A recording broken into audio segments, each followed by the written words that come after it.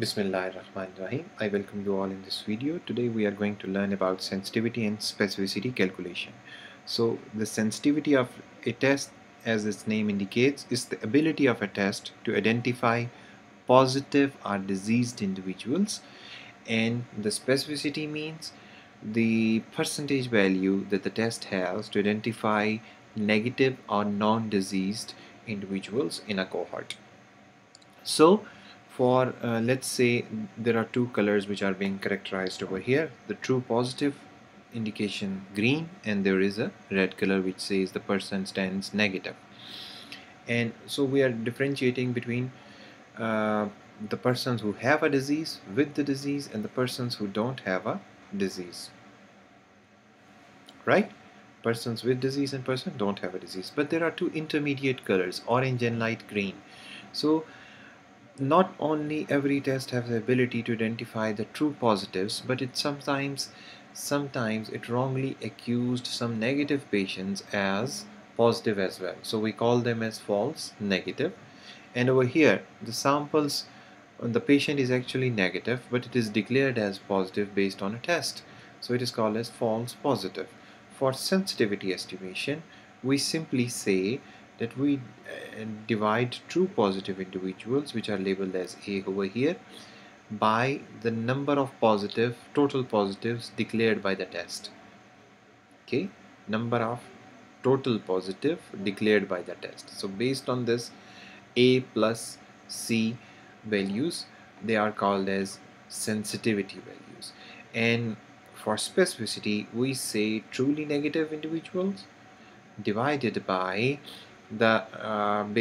divided by false positive, they were called as wrongly positive, and then the total negative, true negatives, again the true negative. So B plus D is the denominator for specificity, A plus C is the denominator for sensitivity.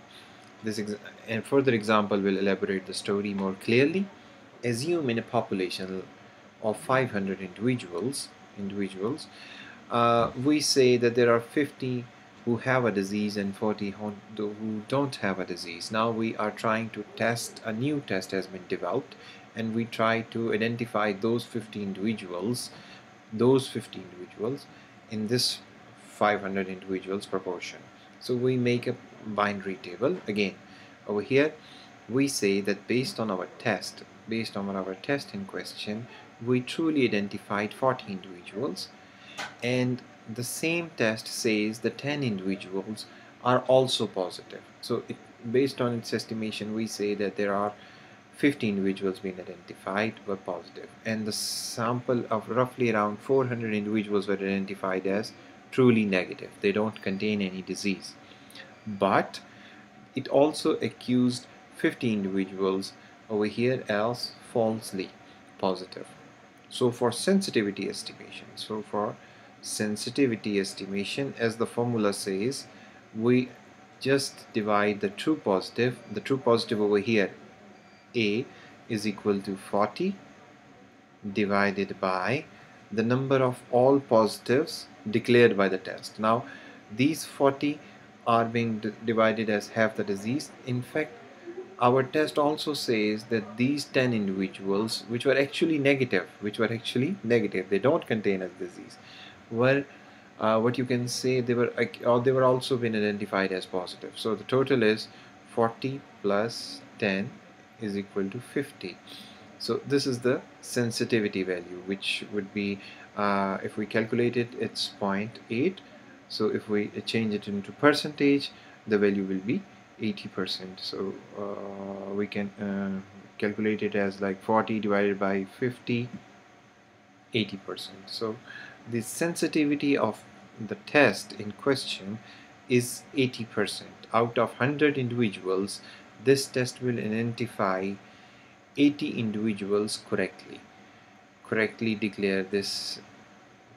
identify 80 individuals out of 100.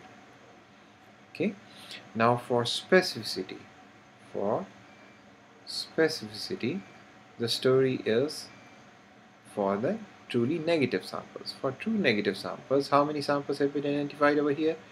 let's say A, B, C, and D. So the true negative samples are 400, and the samples which were declared as negative but they were not actually negative, so it's a summation of B and D, 450. Where did 450 comes from? 400 plus 50 over here, D plus D. So the value is roughly around 0.8%. So we can assume it as 400 divided by 450 into, if we multiply it with 100, we are getting a percentage of roughly 89%. Okay, so the sensitivity of a screening test to identify an individual is 89%. The test will always identify 89 individuals negative for out of 100 individuals. So if we give 100 individuals who are standing doesn't have a disease, the test in question have a capacity to identify 89 individuals correctly out of those 100 individuals. So 89% means out of every 100 individuals who don't have a disease, the test specificity means 89 individuals will be correctly identified as negative. Okay, hope you understand this phenomena. It's pretty straightforward. Thank you very much for your time and attention.